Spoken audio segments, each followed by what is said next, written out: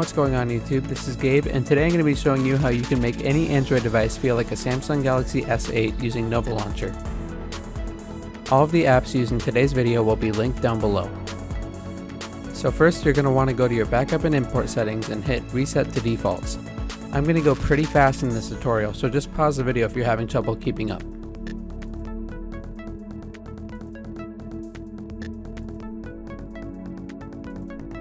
Set the desktop grid to 5x5. Set the icon size to 125%. Set the width padding to medium and the height padding to large. Make sure persistent search bar is switched off. Choose the first page indicator. Let's head over to the app and widget drawers section. Change the drawer app grid to 6x5. Set the icon size to 125% and set the text color to white. Make sure frequently used apps is switched off. Set the app drawer style to horizontal. Make sure card background is switched off. Switch swipe to open on and swipe indicator off. Set the background color to black at 50% transparency. Make sure enable fast scroll bar is switched off.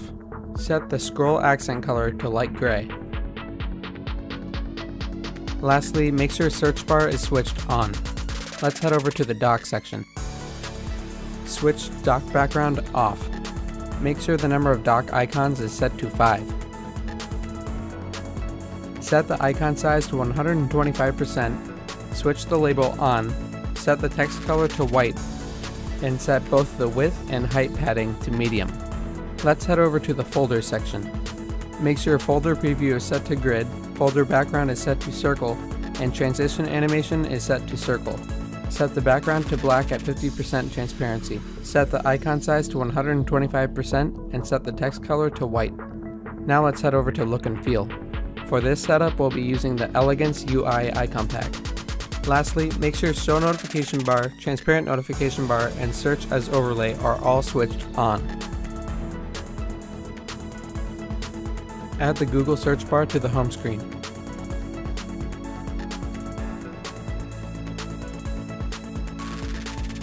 Use the Galaxy S8 icon pack for the wallpaper. Switch up the icons as needed. Use XWidget to add the weather widget to your home screen.